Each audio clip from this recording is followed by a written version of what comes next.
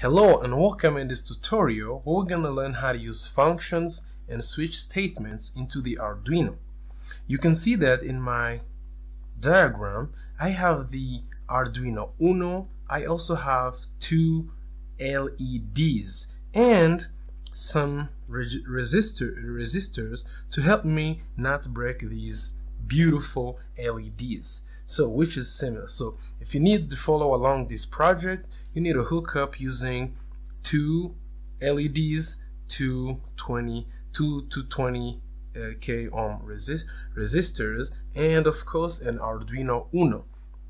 So now let's jump into the code. But before jumping into the code, we're gonna make an example that is like this. We need to turn these LED using functions, and these functions will be called from the switch statements of according to the value that the user sent from the serial monitor. So now let's go ahead and do it.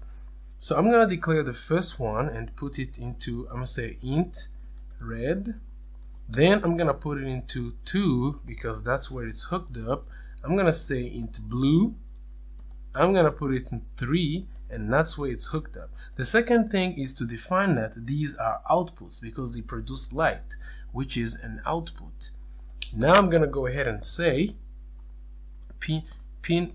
first we need to specify the baud rate. I'm gonna say serial.begin and specify that the baud rate is 9600. Now let's do what we want to do, which is specifying that these LEDs are output. So I'm gonna say red and then make it an output. Similarly to the blue one, I'm gonna say pin mode, just like that, and I'm gonna say that blue is also an output. Alright, so now we need a variable to help us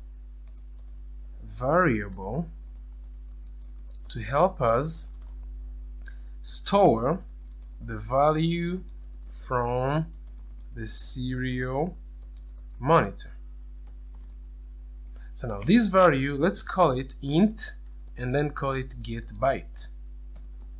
Alright, so we initialize it to 0 to get started.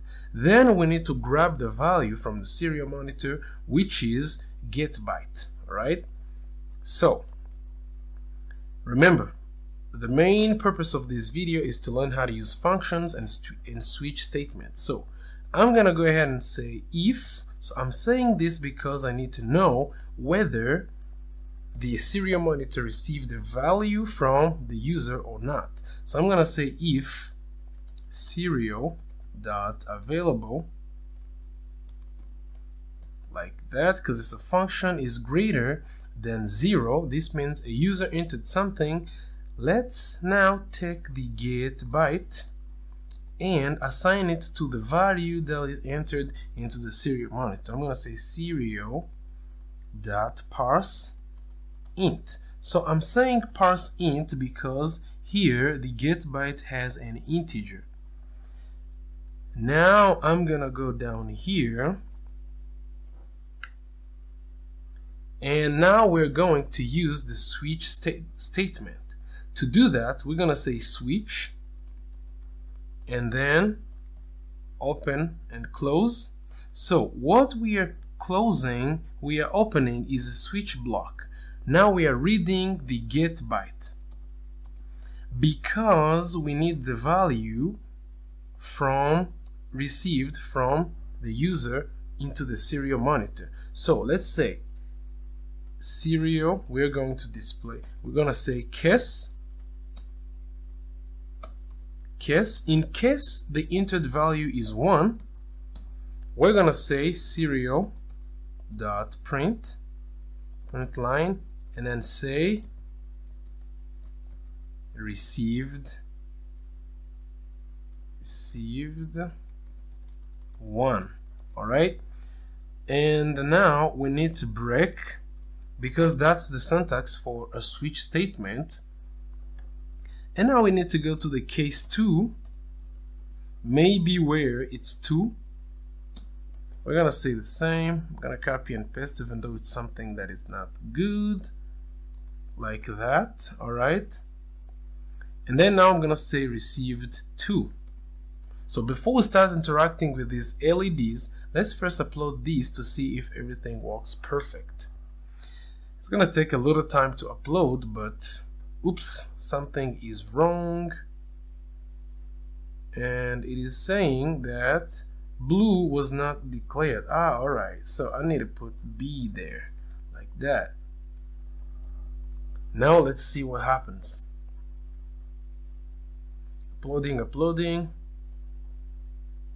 Boom, works perfect. Let's go to the serial monitor. Let's put 1, received 1. Let's put 2, received 2. Yes, you can see now this is how to use a switch case. Now we need to do something a little more cooler. We turn these things on using a function. To make a function, you need to go out of the void loop. That's like right here. Then I'm gonna call the first function void, and then I'm gonna call it turn on 1. Turn on 1, just like that. That's how we name it. That's how we create a function. And I'm gonna open and close, then go inside here. That's now where we're gonna put everything to tell it to turn the LEDs on. So I'm gonna say digital right in the function digital right, and then say that red, because red is the first one, and then put it high. All right, I'm not delaying anything, I'm just turning it on. All right, so I'm gonna need another function. I'm gonna do it the same right here, which is turn on 2, which turns on, or maybe let's say turn on red, and turn on blue. All right, just like that. Now here I'm gonna say turn on, and I'll put here blue. This is a function. Now let's copy all these, and now I'm just okay. All right, let's copy them and paste it to make them off now. So now here I'm gonna say turn off red. Now I'm putting here off, which is low. I'm gonna go ahead and say turn off blue, and I'm changing this one to low. All right, it's perfect. Now let's maybe do another. No, let's just go like this. So I'm gonna go ahead and now and say, when I say case 1, let's say that 1 turns on red. All right, so we need now to call the function right here. Instead, call the function. So we're gonna call the function by, of course, calling its name, turn on red, like this. I'm gonna copy it and paste it right here, just like that, which means if we put in 1, we're turning on the first one. Now if we put 2, we're turning on the blue one. I'm gonna do it right here, paste it, add the brackets. Now I need to add a little more blocks, because I'm gonna say if it's 3, we are turning off red. Have you seen how we're calling functions? Turn off red.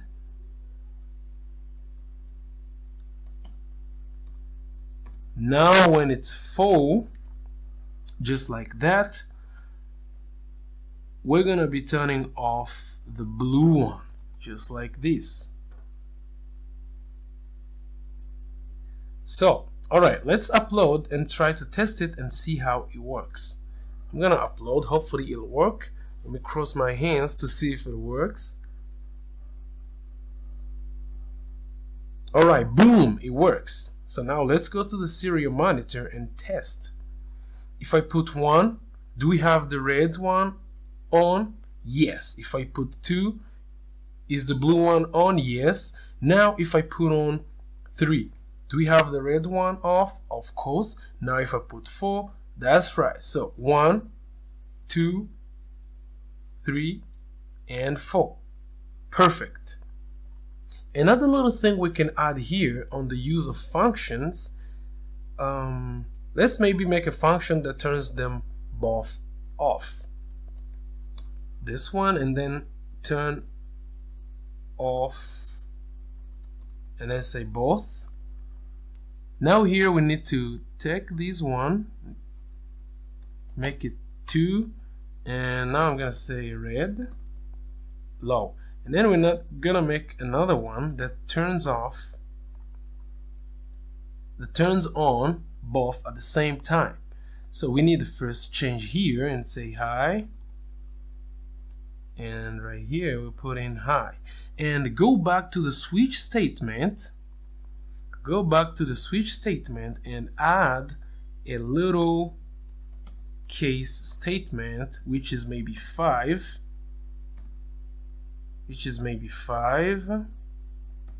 Like that. And then we're gonna call turn. So now when we put 5, we say turn on both.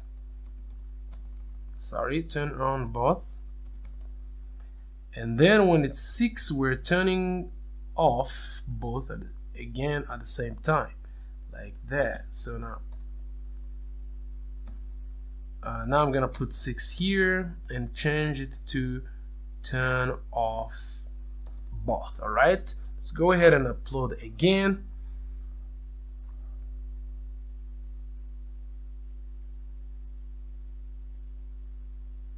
Boom. Let's go to the serial monitor.